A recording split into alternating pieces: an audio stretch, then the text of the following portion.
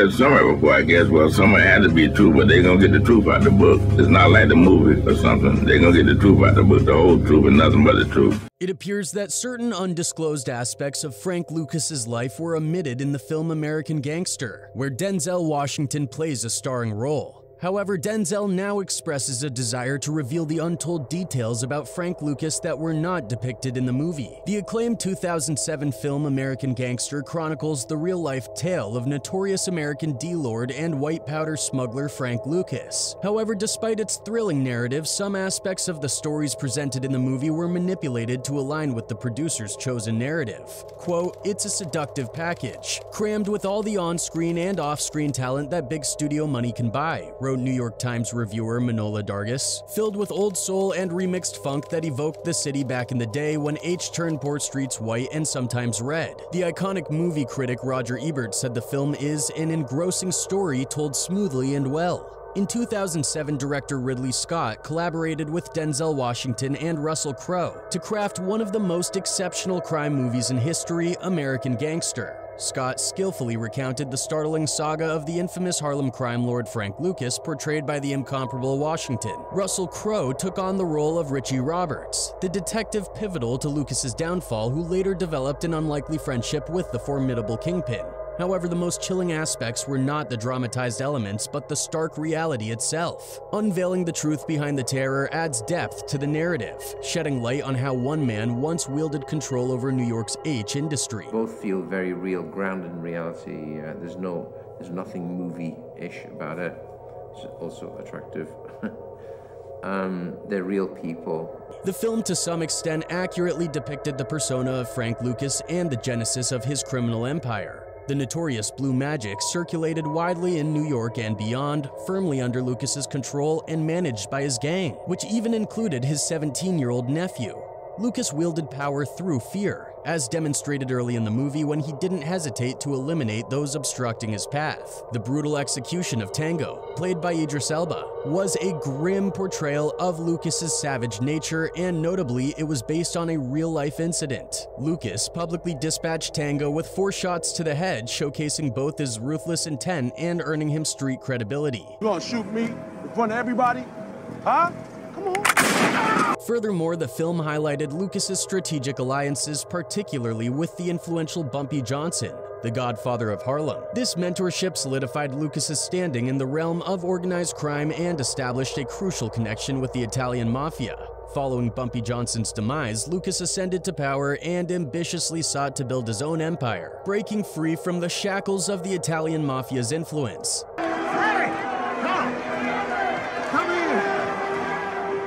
The film American Gangster accurately portrayed how Frank Lucas amassed immense wealth by smuggling H from Asia to New York, overseeing the operation's activities in the capital. The smuggling methods depicted in the film largely align with historical facts. However, a crucial detail omitted in the film is Frank Lucas's association with Leslie Ike Atkinson, a retired Vietnam Army sergeant. Would you get it into the States? You ain't got to worry about that. In reality, Ike played a pivotal role in the H smuggling operation. In Thailand, he could procure a kilo of H for $4,000 and sell it for $100,000 in the United States. Frank Lucas, recruited by Ike, became a key player in this lucrative venture. Ike had enlisted hundreds of U.S. soldiers to aid in transporting millions of dollars worth of H into the U.S. using military aircraft. The operation involved clever tactics, such as hollowing out furniture and sewing false bottoms into bags, enabling them to smuggle H into the U.S. for distribution by Frank Lucas. And there'll be more, much more, I guarantee it. And if it's all the same to you. From 1968 until Frank Lucas's arrest in '75, this collaboration between Ike and Lucas generated staggering profits exceeding $400 million. In 1975, following nearly a decade of dominance, Frank "Superfly" Lucas saw his reign come to an end when New York authorities apprehended him. The film credits detective Richie Roberts with Lucas's capture, but in reality, Roberts played a crucial role in securing a confession from Lucas. Even with Lucas behind bars, his criminal operation continued, perplexing authorities seeking the elusive source of the blue magic H supply. President Nixon coined the term the war on America's public enemy #1 in the United States is drug. force. Undeterred, Roberts persisted in his pursuit and located Frank Lucas's family, who were still engaged in illegal activities. This led to the discovery of $10 million worth of H. Faced with the prospect of a life sentence, Lucas's young nephew provided additional information about his uncle, resulting in an additional 40-year sentence for Lucas. The story's absurdity reached its peak with Lucas's confession, resulting in a total of 100 jail sentences. However, his cooperation led to a reduction in his sentence from 70 years to just 6, ultimately resulting in Lucas's release in 1982. It was terrible. You go to the schoolyards and you find needles. Despite this reprieve, Frank Lucas found himself convicted again for selling H in 1984, leading to imprisonment until 1991. But was he always like this? Frank Lucas was born on September 9, 1930 in rural North Carolina into an impoverished household. Growing up, he shouldered significant responsibilities caring for his siblings and navigating the harsh constraints of the Jim Crow laws in the American South. His early years unfolded against the backdrop of the Great Depression, likely subjecting him to financial struggles that might have driven him to engage in early illicit activities such as shoplifting to survive. Lucas often pointed to a pivotal moment in his childhood that marked the turning point towards a life of crime. This transformative incident was the witnessing of his cousin's murder. At the time, Lucas resided in Greensboro and recounted a harrowing night when 5 members of the Ku Klux Klan, concealed in sheets and hoods, invaded his house. Tragically, they took the life of his 13-year-old cousin on the grounds that he had supposedly looked at a white woman in a flirtatious manner. 12-year-old Frank Lucas witnessed his cousin's at the hands of the KKK. The most tragic passing of a promising young man since G-Baby. While there is no concrete evidence to verify the specific incident of the Ku Klux Klan and Frank Lucas's cousin, it is acknowledged that such racially motivated and unreported crimes were unfortunately prevalent during that era. African Americans often avoided reporting such incidents due to a lack of trust in the predominantly white police force, which could be aligned with groups like the KKK. Following the traumatic event, Lucas, now the eldest male in his family, assumed the responsibility of providing for them. He resorted to theft, initially stealing food and later progressing to mugging intoxicated individuals outside a local tavern. During his teenage years, Lucas secured a job as a truck driver, briefly leading an honest life while employed by a pipe company. However, a romantic entanglement with his boss's daughter resulted in a violent altercation. Lucas assaulted his boss with a heavy pipe, set the place on fire, and absconded with $400 from the cash register. He struck his employer with a lead pipe, stole $400, set the establishment on fire, and fled to New York. Fearing the legal repercussions of his actions, Lucas's mother implored him to escape to New York to evade potential arrest and imprisonment. At the age of 16 in the summer of 1946, Frank Lucas ventured to Harlem with the aspiration of making a fortune in the lucrative but illicit realms of and gambling trade. Observing the substantial profits being made, he quickly decided to carve his path in this underworld. Lucas initiated his criminal career by holding up a bar at gunpoint and pilfering diamonds from a jewelry store. Notably audacious, he purportedly orchestrated the robbery of all participants in a high-stakes craps game and delved into dealing within the lower echelons of a gang. He cut the middleman at the drug game and bought product direct from the source in Southeast Asia. In the summer of '66, after shooting an individual who withdrew from a narcotics deal, Lucas attracted the attention of a prominent Harlem gangster, Ellsworth "Bumpy" Johnson. As the head of an illegal gambling and extortion ring, Johnson took Lucas under his wing, imparting invaluable knowledge and tricks of the trade. With Johnson's passing in 1968, a power vacuum emerged in Harlem, presenting an opportunity Lucas was keen to exploit. Seizing territory and establishing his own organization, Lucas ascended to power and commenced his tenure as a formidable figure in the criminal underworld. The problem was very serious. You know, people were dying. The gangsters were making a ton of money, which encouraged them to bring only more in. Once established as a gang lord, Frank Lucas adopted a meticulous approach to his criminal enterprises. Regularly retreating to hotel rooms, he conducted solitary reviews of his gang's operations, analyzing and learning from any mistakes. Lucas engaged in exhaustive mental rehearsals, meticulously scrutinizing every step and detail of his plans to eliminate any potential loopholes. Bags of were marked with different logos. Could be anything. In the landscape of New York's rampant mafia presence, Lucas recognized the need to navigate around these powerful entities in his de-smuggling endeavors. During the late 1960s, amid the Vietnam War, rumors circulated that U.S. soldiers stationed in foreign countries were involved in various illicit activities, including H use. these soldiers returned home with not only PTSD, but also new addictions, contributing to the widespread H epidemic in the United States. The D market featured brand names like Harlem Hijack and Mean Machine. You go down the street and pick up an empty glassine envelope that had marked Blue Magic. Lucas, aiming to circumvent the mafia and establish a direct link to the H source, set his sights on Southeast Asia. He ventured to Thailand, where he connected with Leslie Ike Atkinson, the proprietor of Jack's American Bar, a gathering place for African-American soldiers. Atkinson also married to Lucas's cousin, and hailing from Greensboro, North Carolina, was someone Lucas deemed trustworthy for the venture. Quote, "In Thailand, while he was there, Frank Lucas came to my house and I introduced him to Leon, Atkinson's carpenter, simply telling Lucas that Leon was doing carpentry work for me.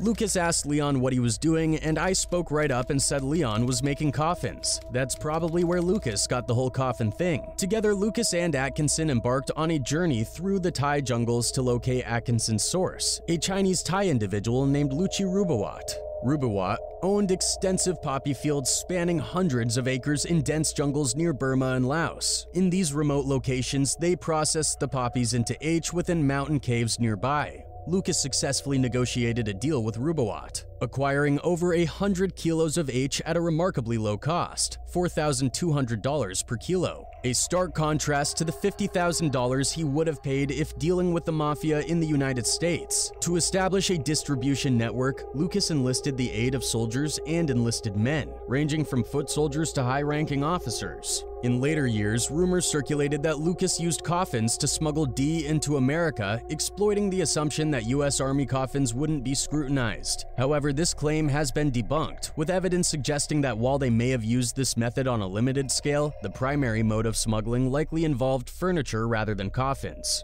I was driven by a desire to punish narcotics violators who were making a lot of money while destroying the city. Lucas and his operation utilized military planes to import D into the United States. The packages would arrive at army bases, from where they were then distributed to accomplices responsible for unpacking and preparing them for sale. Distinguishing himself from the typical street H with a purity ranging between 5 and 6%, Lucas leveraged the low-cost supply from Thailand to produce a product with an elevated purity level of 10 to 12%. Branded as Blue Magic, his H gained popularity among a significant customer base. To enforce his control over the D trade, Lucas enlisted his younger brothers as enforcers, giving them control over major thoroughfares in Harlem. Additionally, he employed women as D-packers, tasking them with mixing H with cutting agents. To prevent theft, these women were required to work naked, wearing only plastic gloves. I had someone in my own family who became addicted to heroin.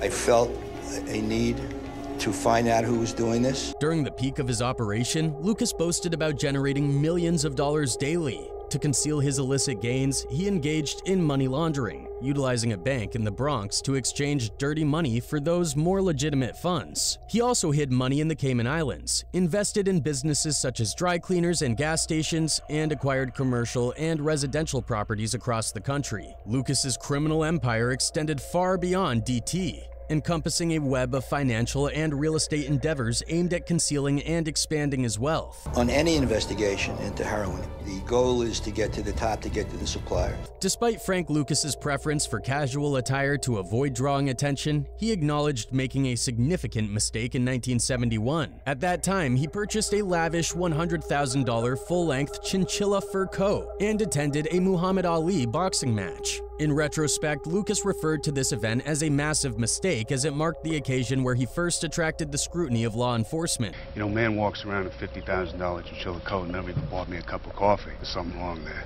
The police were reportedly surprised by the quality of Lucas's seats at the match, surpassing those of notable figures like Frank Sinatra and Diana Ross. This conspicuous display of wealth naturally raised suspicions about an individual who had amassed significant riches, and Lucas believed that he left the fight a marked man. Despite his efforts to keep a low profile, Lucas enjoyed the celebrity circuit, frequently being spotted at some of the best nightclubs in Manhattan. He socialized with prominent figures such as James Brown, Diana Ross, Joe Louis, and Muhammad Ali. Additionally, Lucas contributed $100,000 to support the making of a 1970s movie titled The Ripoff, a gangster film set in New York City. However, the movie was never completed.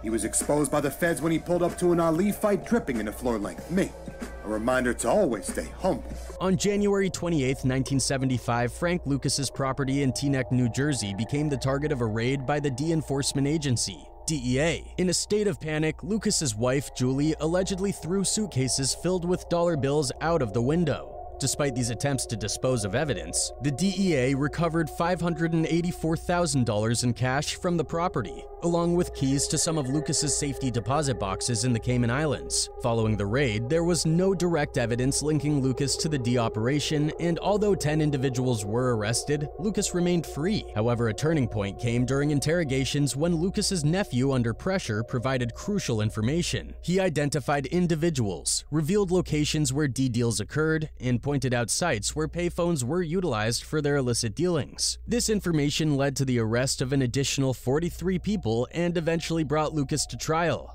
There were people being shot.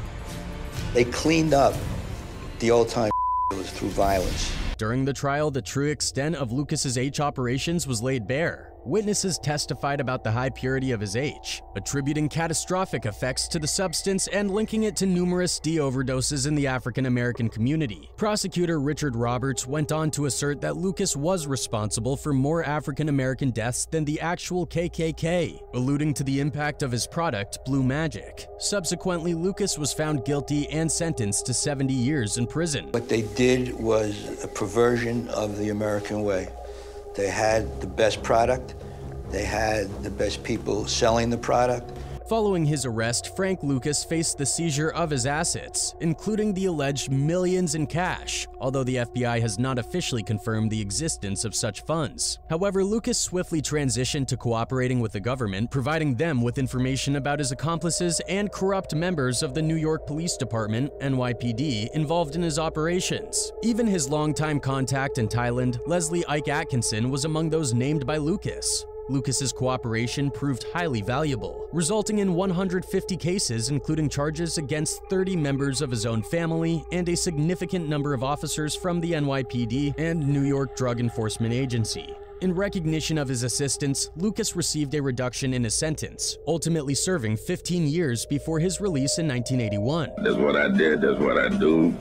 And that's what it was. Despite facing another arrest in 1984 for additional D-related charges, Lucas was released in 1991. Remarkably, he maintained contact with Richard Roberts, his former prosecutor who played a role in helping Lucas get his life back on track. The relationship between Lucas and Roberts evolved to the point where Roberts became the godfather of Lucas's son, underscoring the complex and unusual dynamics that unfolded between the former criminal and the prosecutor-turned-mentor. And that's my godson, Ray. Hello, handsome. And they take care of it. They do everything for him. Send him to school and everything else. All right. Doing well in school? Straight A. In his later years, Frank Lucas expressed regret for his past life as an H kingpin, acknowledging the immense harm he had caused. He admitted that, at the time, his sole focus was on money, but he came to view the H business as the worst business. After returning to Harlem following his release from jail, Lucas witnessed the severe social deprivation and devastation in the area, leading him to realize his partial responsibility for the conditions. Wow, I should hope so. I feel that way. I don't know how you feel. I should hope so. Lucas played a role in the movie American Gangster, a dramatized version of his life where Denzel Washington portrayed him. He actively participated in the film's production, regularly appearing on set to offer guidance and insights into his life. However, even Lucas conceded that the film was only partially true, with certain elements embellished for dramatic effect. During his later years in Newark, bound to a wheelchair, Lucas collaborated with his daughter on an organization called Yellow Brick Road, supporting children with incarcerated parents. He also penned a memoir about his time as a Harlem D kingpin, committing all profits to the promotion of education. Lucas believed in the importance of educating children and hoped they could learn from his mistakes. They heard somewhere before, I guess. Well, somewhere had to be true, but they're going to get the truth out the book. It's not like the movie or something. They're going to get the truth out the book, the whole truth and nothing but the truth. Frank Lucas passed away on May 30th, 2019 at the age of 88 from natural causes. He spent his final years in a care facility in Cedar Grove, New Jersey, reflecting on his tumultuous past and striving to make amends through philanthropic efforts. But the crucial question lies here is who was responsible for the downfall of such a successful gangster when he himself said, "I'm not going to credit them with getting me. Those 3 cops couldn't catch a cold." Well, the answer is quite shocking. It was his own best friend. The friendship between Frank Lucas and Richie Roberts is indeed a perplexing aspect of this complex and unconventional story. Despite Lucas's downfall and incarceration, the two men remained in contact, and Roberts has openly spoken about their friendship, advocating for the concept of second chances. Roberts has emphasized Lucas's apparent remorse for the havoc caused by blue magic, the potent H that wreaked havoc on the streets of New York, claiming numerous lives. It's extremely dangerous, but the whole goal in undercover work is to gain information and evidence about the organization and the individuals in that organization. Lucas, who viewed himself as a businessman rather than a D-Lord, may have influenced Roberts' perception of their relationship. This perspective might have played a role when Roberts accepted the role of becoming the godfather to Ray Lucas, Frank's son. The connection between the two families appears to have extended beyond the complexities of the criminal past. It's been reported that Roberts even financially supported Ray, facilitating his attendance at a private Catholic school. The pair remained friends up until Frank's death in 2019 at the remarkable age of 88. In 2007, speaking to the New York Times, Roberts reflected upon Lucas's past, stating, quote, "Frank Lucas has probably destroyed more black lives than the KKK could ever dream of." American Gangster is often remembered as a classic directed by Ridley Scott, featuring a commanding performance from Denzel Washington. Washington's portrayal of a character combining efficiency and ruthlessness to establish authority on the streets of Harlem and beyond is considered evergreen. His charismatic performance captured the attention of Frank Lucas, who closely observed the film's production. Throughout the shoot, a mutual respect developed between Washington and Lucas. Frank came along at a time, or the time was right for him. He was ready at a time when the French Connection, heroin, quote unquote, had dried up. For Washington, it wasn't just the criminal narrative that intrigued him. It was the potential he saw in Lucas away from a life of crime. The film became a platform for exploring the complexities of Lucas's character, and the respect that Washington and Lucas gained for each other during the production added depth to the understanding of the man behind the notorious blue magic operation. Speaking with Reuters, the actor stated, quote, "He's a force of nature. He's a natural-born leader. As he said, if I had become a doctor, all my brothers would have become doctors." Indeed, the impact of Frank Lucas's actions on the lives of many was truly horrific and saddening. The story of his criminal empire and the devastating consequences of blue magic is one that deserved to be brought to light. American Gangster effectively captures this narrative, shedding light on the dark and complex world of DT and organized crime. From an entertainment perspective, the tale of Frank Lucas is undeniably fascinating. American Gangster stands out as a crime film that excels in delivering a compelling story with all the elements that make it a modern classic. One of the movie's fans wrote, quote, "American Gangster was a phenomenal film. Regardless of how this or that happened, truths or lies, majority watched the film because Denzel Washington starred in it. A lot of us probably didn't know who Frank Lucas was because you were either not born yet or you were a very young child." Another one added, quote, "I have to believe Frank Lucas was more ruthless than portrayed in the movie. You don't build an empire without busting a lot of heads." Denzel Washington and the team behind the film expertly crafted a narrative that resonates, ensuring its place as a captivating and enduring piece of entertainment for generations to come.